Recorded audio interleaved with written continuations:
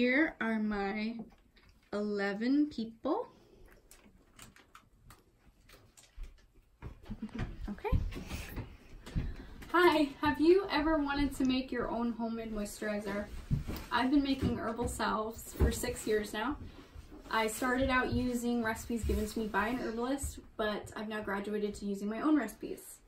An herbal salve is a moisturizing balm made out of oil, beeswax, and specific herbs used for their healing properties. Salves have many uses, but its moisturizing qualities are great for all skin types. The purpose of this speech is to demonstrate how to make herbal salves by showing you how to acquire ingredients, how to infuse oils, and how to cook the ingredients. So the first thing I'll be talking about is the options of ingredients that you can use and how to acquire them. The second thing I will be talking about is how to infuse the oils with the herbs. And the third point I'll be making is how to cook all the ingredients into your final product. So my first point is how to acquire the herbs. So you want to start by looking into your local apothecaries or herb shops. There you'll be able to find almost all of your ingredients, from the herbs themselves to the oil, to the beeswax, to the essential oils, and sometimes even suitable containers for your salve. For this demonstration, I will be using nettles, plantain, comfrey, and yarrow for their anti-inflammatory and antibacterial properties. I'll also be using olive oil versus castor oil, sunflower seed oil, or coconut oil. It really just depends what you want to use for your salve. I will also be using lavender and tea tree essential oil for their great fragrance and for their antibacterial properties. And then lastly, I will be using yellow beeswax pellets. So now that we have all of our ingredients, the second step is to infuse the herbs in the oil. So you want to start by placing your herbs into a jar and then filling with your oil.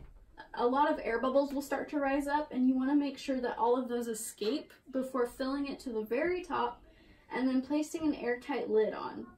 Then you will leave it in a dark and cool place for at least 4 weeks.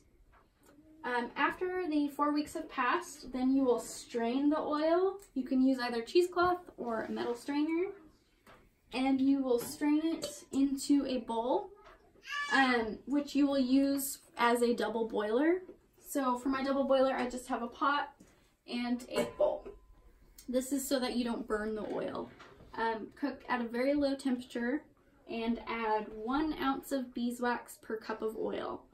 Once your beeswax has melted, you will add your essential oils. You can add as much as you like, just until you think it smells great. And then give it a good stir, and then pour into your container. So earlier I said a suitable container. What I meant was not plastic. You can use metal or glass. Then you will let it cool, and once it's cooled, you have your final product. You have homemade salve. In conclusion, today I've shown you how to make an herbal salve by talking about how to acquire ingredients, how to infuse oils, and how to cook the ingredients. If you place your salve into small containers, they're great for travel use, and they make great gifts. Thank you.